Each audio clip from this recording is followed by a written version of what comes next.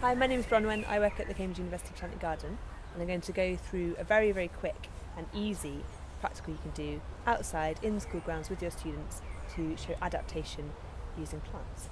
So here we have a holly bush, quite commonly found in school grounds, and we can actually show that this holly is responding to its environment and adapting to its environment based on the number of prickles it has on the leaves.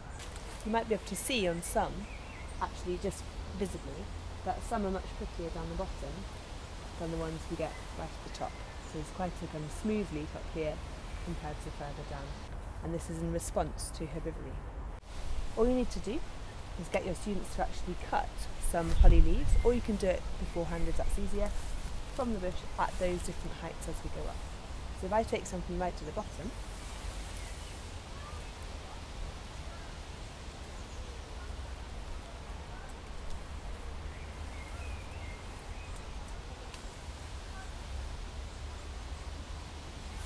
go a little bit higher based on my metre rule.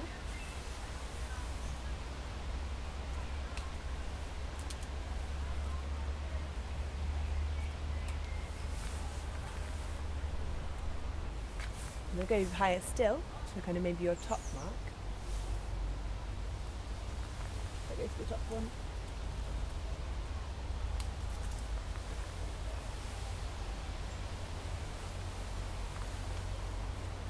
And we can actually compare the leaves and see the ones right at the bottom and the ones at the top and how they differ. So what you want to do is get your students to select a number of leaves at each height and actually to count the prickles around the leaf and then take an average. And what you should see is the number of prickles is decreasing as you go up the tree or up the bush.